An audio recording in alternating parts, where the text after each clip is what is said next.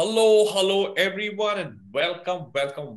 Today, we have something very special for you. Today, we're going to be talking about game writing and game narrative design. Now, this is a topic which a lot of you have pinged me asking about, saying, Rahul, I want to be a game story writer. I want to write these epic games. I want to write narrative. I want to be a writer. I want to write beautiful stories and characters and bring worlds to life. And today this is going to be about that. So today we have with us Harish Chengaya, who is a good friend of mine and who is the CEO of Outlier Games. So tell us about yourself, Harish.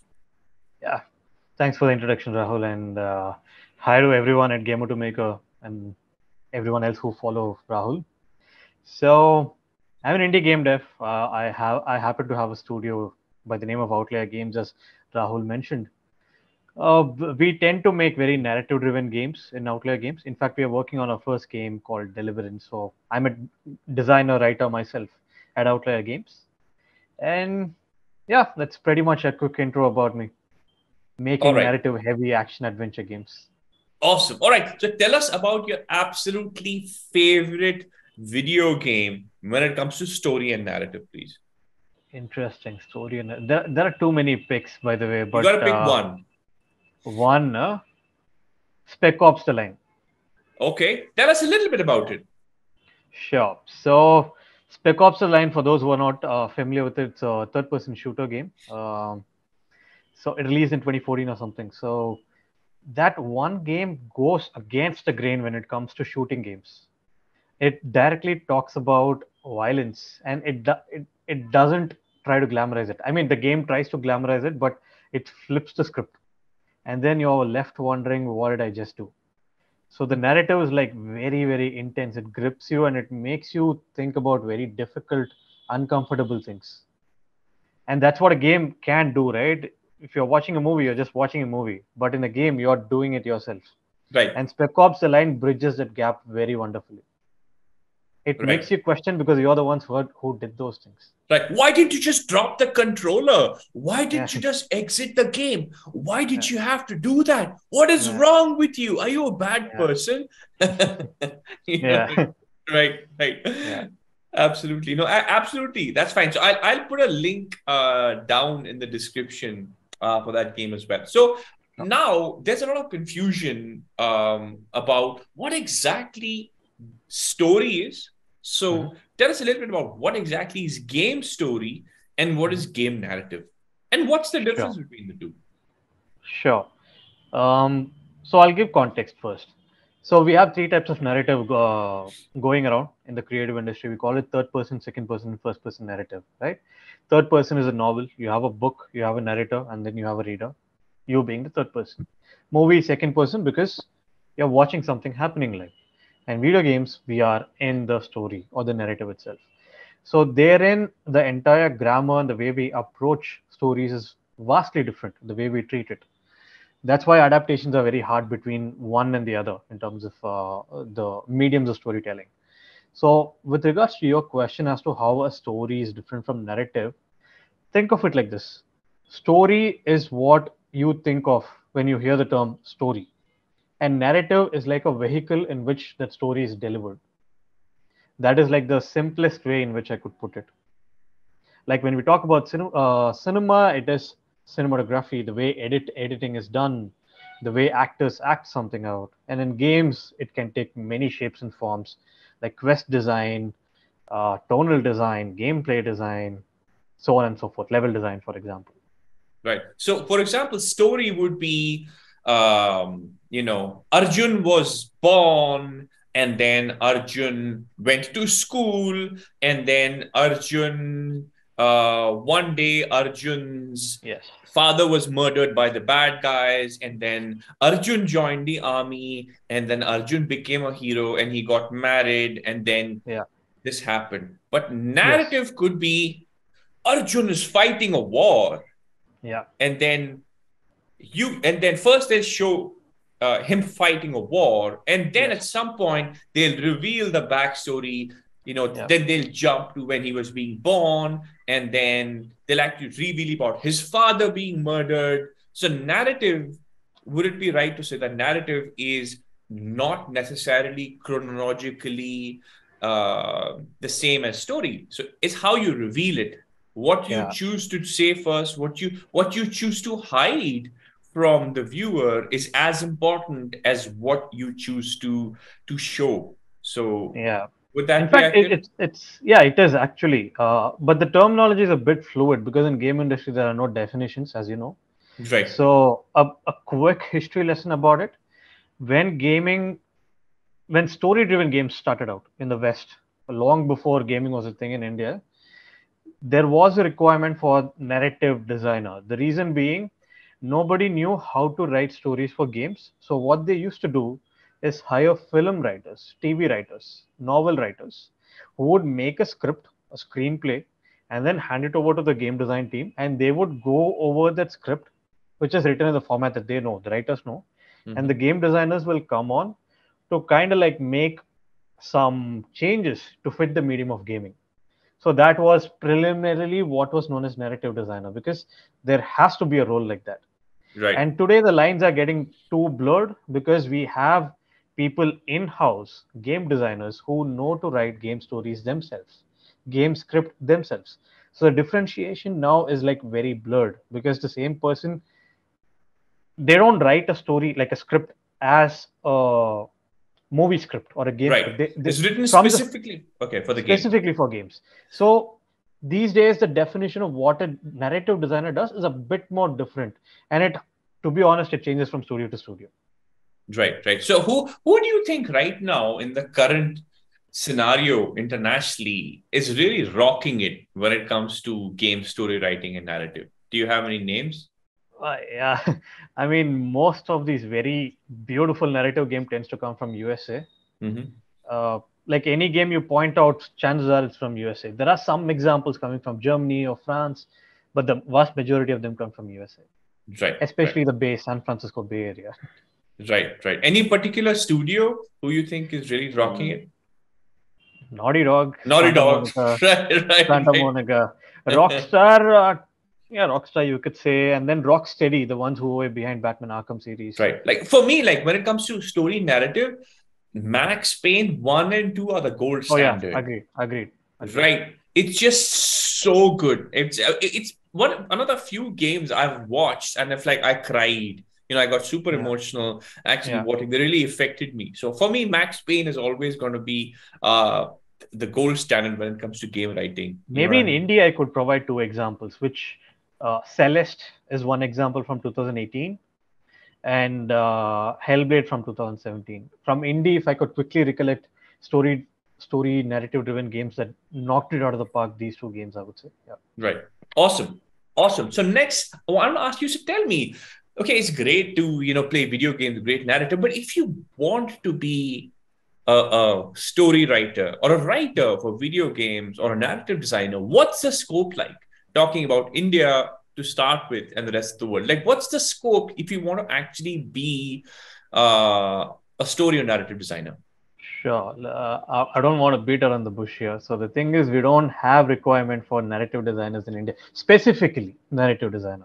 What we want is a game designer who can handle narrative design. Right. That's the scenario because typically fragmentation of work role happens when you have like 100, 200 people employed in a studio. And in India, we hardly have any such studios. Right. There are In few. India, it's difficult to actually. I mean, now people are actually hiring game designers, right? There was a point they would be like, ha, game designer? Why do I need to pay money for a game designer? Hey, Yeah, you can do no. They call you yeah, can do game design no. Hey, what they just sit there in their yeah, chatty all day just playing video yeah, games anyway. What game designer? You do the job. Like that yeah. was the attitude. Now they're like, okay, wow, we need game designers. That is exactly what I was about to touch. I see this difference, especially since the lockdown era. Like from that point, the demand for game designers shot up in India. I know, Like right? there was demand before, but it was more like even when they hired game designer, they were like, "Can you also handle art? Can you also hand programming?" But from lockdown era onwards, they started understanding, okay, this is like a serious discipline which is needed. So what I'm trying to say is, Now that they know game design is entirely its own pillar of game development, and you don't necessarily have to know art or programming to become a game. It's good to know that, but you're no longer required to know that also. In a similar Right. way, I would say give it 3 to 5 years, and we may end up seeing down the line specific narrative design roles also. I know, right? I know, right? Yeah, I know, right? yeah, So basically, switching right now is that if you want to be a narrative designer, be a game designer first, yes, and then have this specialization for narrative design so that, like, wherever you're working for, even if you're making games for yourself or working for a game yeah, studio, you can actually implement, even if it's a little bit, be able to implement a strong storyline and a powerful narrative, even if it's yeah, small, even if it's a tiny bit, even if it's like one random cut scene in the middle of loading levels, make it good, right? exactly. And then tomorrow, who knows, right? You do that well, you could, be can be get a call from Naughty Dog, right? Like, I'll burst a bubble over here. Like, I mean, even I came from that point. Like, everybody thinks they are good with coming up with story ideas. The truth is, there's a lot more nuance to it. Mhm. Like, it's not just a random idea that we come up with, right? So obviously, being a good game designer will be like the like unquestionable requirement to be good with narrative design. So we have to be a game designer first, and then make a way into narrative design, script writing, and stuff like that for Right. games in specific. Right. And spoiler alert, by the way, Harish is actually taking a master class on narrative design game writing, but a little bit about that later. Okay. So now the question I want to ask you is for people watching, if you want to learn this, like Mhm. if you want to learn to be a game writer and a narrative designer of video games, how do you do that? Sure. So I was a self-learned practitioner of game design and narrative design, and in fact, most of the studio founders in India are that. But if to answer your question, what I would say is start deconstructing games. As in, it's a very scientific process. When we say deconstructing, it doesn't mean just play the game and guess what just happened. What I mean by that is either have your laptop or a notebook open next to you. Every 5 minute or every X minute, whenever you learn something or you think you understand something going on behind the scene, you make an observation of it. And then you would start seeing patterns. You do it for every game and you would start seeing a pattern of how things are being built. Right. So I used to do that. I obsessively used to play narrative games. Like Spec Ops was one example, which I stated earlier in the video. Uh, so like that, you will start seeing ways in which narratives are being built for games. You would start seeing cliches. I don't mean it in a negative way. Cliche is like a widely used technique. Right. You would start seeing cliches and how things are being built, and Right. that would be like a good segue point. And then comes with as I told, game design, right? So what we need to understand is game design is an umbrella term, right? Mhm. There are like 8 to 12 disciplines under game design, narrative design being one among them. Right. But narrative, as I said, it's a vehicle on which we deliver the story, right? Right. So the ingredients are very simple. There is something called tonal design, Mhm. quest design, level design, gameplay design, and technical design. So Right. these five come together to facilitate the delivery of the story. Okay. Right. So that is Right. how narrative designers work. So we need to get a grasp over these concepts. Right, right. Okay, awesome. And so these are topics that you're actually going to be covering in the masterclass, Definitely. right? Yeah. Yes, Okay, definitely. awesome. Fantastic stuff. So can you repeat those once again, please? Sure, sure. So, so this is how it is structured, right? So when we want to learn narrative design, we don't start with narrative design. We Mhm. start with story writing, game writing. We start with first of all, see, this is the thing. So the thing about storytelling is we can only tell good stories once we understand who we are. Right, Like what is our see, what differentiates one style from another style is your unique point of view, right? right, Like you could give them the script for, I don't know, Avengers Infinity War to three different directors. All three will handle it in a very different way. right, So I would, if it's up to me to teach, what I would do in my master classes, I'll first help people to understand what is their point of view. Mm-hmm. who they are, so that they are aware of their own biases or their own method of working, their style of working. And then I will introduce them the concepts of writing and story ideation, the right way of doing it. Right. And once they get a grasp over what story ideation is, what story writing is, with that context, I would then move into narrative design, Right. Right. wherein I'll first give them the overview of what tonal design is. Tonal design is nothing but uh, every story you pick up has a particular emotional state to it, right? Right. Or You a comedy. you actually have a Google sheet. Yes, I do. Why don't you share that? Okay, let me screen share that. Sure. So let me start. So this is the kind of syllabus that I prepared for game writing and narrative design, right? So as I told before, we start with the foundation, wherein we try to first understand the medium of storytelling, what has been the relevance of storytelling to humanity, the history and its evolution, so that we know where the tradition comes from, how it evolved. History always helps us understand what we need to do and how to do our role better. So Right. you may think history is boring, but it is very necessary. And then I would break down the three mediums of storytelling, which is books, movies, and games. And then we will go into understanding oneself. And this will be the most crucial aspect because it will help you know who you are as a storyteller, who you are as a creator.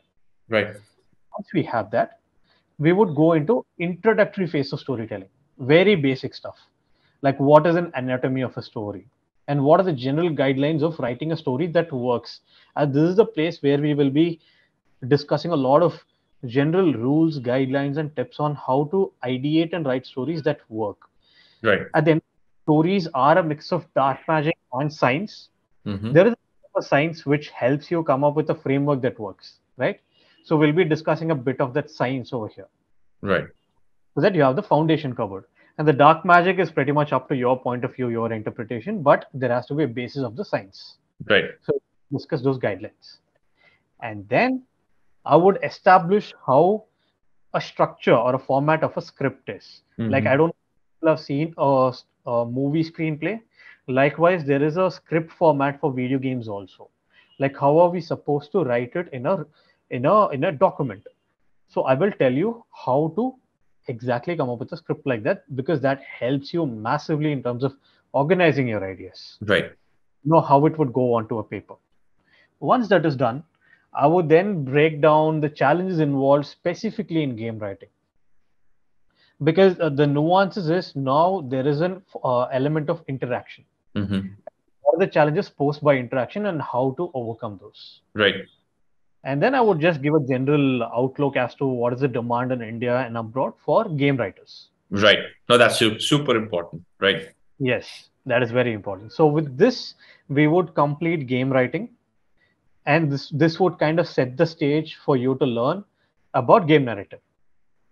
So that is when I would then go with the introduction of game narrative, right? So I will break down about first and foremost who narrative designers are, what is the role, what is the kind of pay, demand, etc.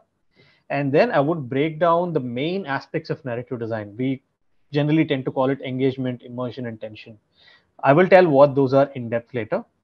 But once we kind of break down those three pillars of narrative design, there is then another thing called the five-pronged approach to narrative design, which is, as I said earlier, quest, level, gameplay, technical, and tonal design. So how does these five sub-disciplines of game design come together to form this five-pronged approach to deliver narrative design? So these things put together will give you like a fair bit of introduction as to what the world of narrative design is about. So then from that point onwards, we can get into the real meat of the subject, which is the technical deep dive. So the first, what I would do is set up a deep dive of tonal design. So why we start with tonal design is very simple. A story will work only when the tone works. What I mean by the tone is how you're supposed to feel when you're experiencing a story, what emotional state you need to be in, Right. because Right. that will decide how your characters talk, interact, behave, how the story should pace, right? So I will tell you how to establish a tonal design for the game with the help of a tool, very simple process called emotion charts and intensity charts. So once with the help of these two charts, we will establish what the tonal design is. This we will set up. So what I mentioned over here is emotion charts and intensity chart. We'll be setting it for every level in the game. Wow. So Okay. that there is context for every single level, how it's supposed to go as far as intensity and emotion is concerned. Right. So with that context of tonality, what we will then do is go into the quest or the mission structure. So this is where you will break down your return story into workable game missions or objectives. Right. So there we use very simple tools like quests, loops, and then cyclical 4-act structure. These are just some terminologies I'm throwing at you at the moment. Right. But what it basically means is how can we take a story and form a playable objective or a mission structure? Right. What are the rules to make it so that players are engaged, players are immersed into it, so that they Right. don't get bored? Because what happens most of the time is we use this term called grinding, right, in a game. Mm-hmm. What many people don't realize is grinding is a state of mind. It is not a repetition of a mechanic over and over, because at its core, game mechanics are a repetition no matter which game we take, Right. right? So grinding is a state of mind, and how do we make the players not realize they are grinding? Right. So quest design kind of plays a lot of role in that. And then we get into level design. So level design, I think in Game to Maker, you've extensively covered it, right? It's not just Yep. set dressing. Yep. It's Yep. it's how do we present an emotion? How do we present a story? Right. So over here, I will break how we use level design to tell story. In movies, they call it mise en scene, which basically means in visual storytelling. Mm-hmm. So with level design principles, I'll be breaking down concepts which will help people to know how are we supposed to deliver narrative visually Right. through the help of how levels are done, and how to inform an emotion just with how the color spaces, how the geometry is, how the negative space are, Right. etc. and so forth. So it's about telling a story or setting a tone with the help of level design, and we'll be discussing about the same in this deep dive for level design. Right. And then comes gameplay design. So this the term sounds a bit tricky, right? Game design, gameplay design, what it means. So by gameplay, what I mean is you are role playing as a character in the game, right? So the very crucial element of narrative design is you have to and questionably feel like the protagonist. Right. You are figuratively in their shoes, right? Yep. So gameplay design is that aspect wherein we design the mechanics and systems for the protagonist in a way that you get to feel via interaction that you are that character. Like when you play Batman Arkham, there might be so many instances where you felt like you're Batman, right? Mm-hmm. That is Right. because the way the mechanics are designed from the ground up, it lets you play the game in ways that makes you feel, okay, I feel like I'm Batman, I'm genius, I'm a Mm-hmm. strategist. So we'll be discussing those things in gameplay design deep dive. How do we get to figuratively put the player in the shoes of the protagonist? Right. And then comes technical design. So what is technical design? So a lot of people think anything that is technical falls into the hands of programmers, right? Mm-hmm. But what happens is, as game designers, we are supposed to give a blueprint to the Right. programmers, and then they will start doing their work. Right. So what we mean by technical design over here is I'll break it down into two deep dives. The first is camera, and then comes the AI or the NPC, right? Right. So just like how cinematography is like a very important aspect of delivering stories in the medium of cinema, even in games it forms a very important role. Like for example, if it's a third person camera or it's a first person camera, why do we specifically pick that sort of a camera for this particular game? How close or far should the camera be from the character? Like for example, in God of War, the camera is very close, Mm-hmm. but then in a game like Batman Arkham, the camera is very pulled back. Right. Like, why do we take these specific choices? What is the storytelling reason or the narrative reason behind picking the kind of camera that we do? Right. Like Near Automata, though in that game you can control the camera fully, Mm-hmm. there are some instances where the camera is locked to a particular framing. Because they want you to feel a certain way. Yes, exactly. So how do we use this tool of lighting and camera to stage the action in a way that it emotes an emotion, in a way it emotes a tension? So those sort of things we need to break down as a designer and give a blueprint to programmers so that they'll be like, huh, okay, so this is how you need with the camera. So I can set the cameras in this way. Right. And then they will give us tools to kind of tweak the camera in the front end without the need of programming it. Hmm. And then comes the probably the most challenging aspect, the NPCs and the AI. And this is challenging because this is where you would get to break or make the immersion of the game world. Right. So this is where we will try to form AI in a way. So how do we form the AI behaviors is very simple. Um, it is through something that we call behavior sheets. We just took to calling it behavior sheets in Outlier games. What it basically means is it's like a very extensive line graph, which denotes if they do this, what is the corresponding behavior? Right. And if that doesn't work, what do they do next as a player, as a character behavior? So it's just like a, I wouldn't say it's like a behavior tree. Behavior tree is very different. This is more like a behavior chart, wherein Right. we tell this is how a character is supposed to behave in all these instances. Right. And when the variables change, how are they supposed to adapt and behave in a different way? Right. And this we would do with context of how this character is written in the story, so Right. that we don't get to break their characterization. Right. Right. So these are some of the ways in which we do narrative design, and all of this I'll be covering in depth in the masterclass that I would be delivering at Gamer to Maker. Awesome. Fantastic. This is going to be so awesome. I think you can stop sharing your screen now. All right. All right, guys. So that's all we have time for today. So, also, by the way, Harish is also going to be teaching you how to build a portfolio, right? It's one thing to actually have this stuff, do this stuff, know this stuff, but how do you actually build it in your portfolio? How do you let game studios know? That is also something that you're going to be learning in this masterclass. Now, this masterclass is going to be starting in, I think, probably the last week of October 2022.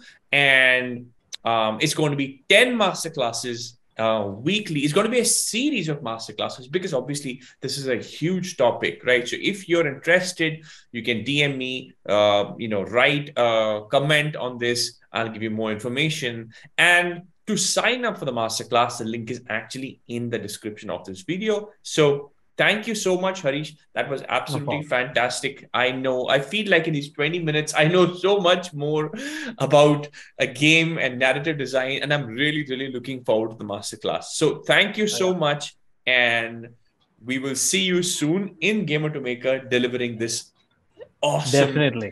awesome topic. Looking Very forward to excited that. to engage with your students. Yes. All right. Thank you so much, Harish. Have a great day. Thanks for being here.